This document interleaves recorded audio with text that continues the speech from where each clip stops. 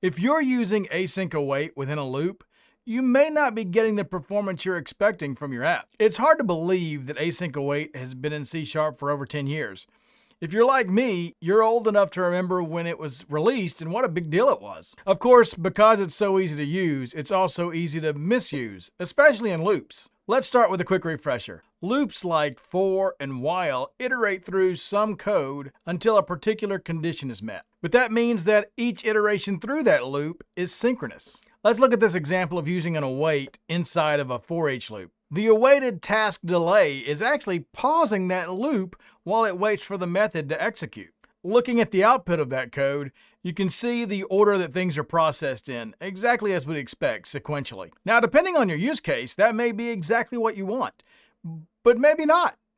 For instance, if we're checking inventory levels when we're placing orders, we probably want to do that sequentially so that we don't check the inventory for 2 orders in parallel and accidentally assign inventory to 2 different orders. That would be bad. But in many cases, we'd actually improve our performance by just not pausing that loop and allowing it to continue without waiting for those operations to finish. So since putting that await inside the loop essentially makes it synchronous, let's look at how we can asynchronously loop through tasks. And how do we do it? Well, the short answer is task.winAll. Let's look at our previous code refactored to be a truly asynchronous loop. Notice we've removed the async from our for loop, and instead, we're just spawning up a process async task for each of those numbers. But never fear, we aren't just leaving those behind.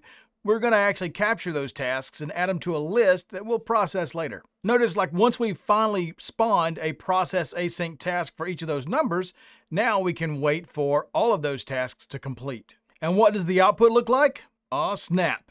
Now notice they all processed, but not in any particular order. That's a big gotcha.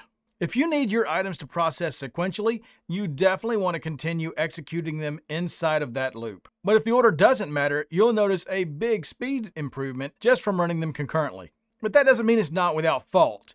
There are several considerations you need to take into account if you're going to use task.winAll. We've mentioned it a few times, but the first and most important is understanding that those tasks will not necessarily perform in any particular order. If you need sequential, you need to await inside the loop.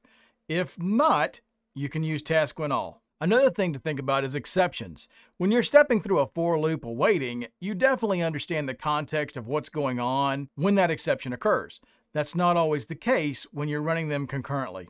But when you're running in parallel, the exception is returned to the awaiting thread, which means you'll need to find some way of passing that along so that you can process any cleanup you need to do. Now, I won't leave you hanging on that. One method you could use is the result pattern. Let's refactor that code again to occasionally throw an exception, but to handle that with a result type object. Now, after the tasks are all processed, we'll want to go through that loop of results and see if we need to do any kind of cleanup or reprocessing. Like most things in .NET, there's multiple ways to do a thing. And now you know a couple ways for running asynchronous code in loops, and when or why you would want to use each. Until next time.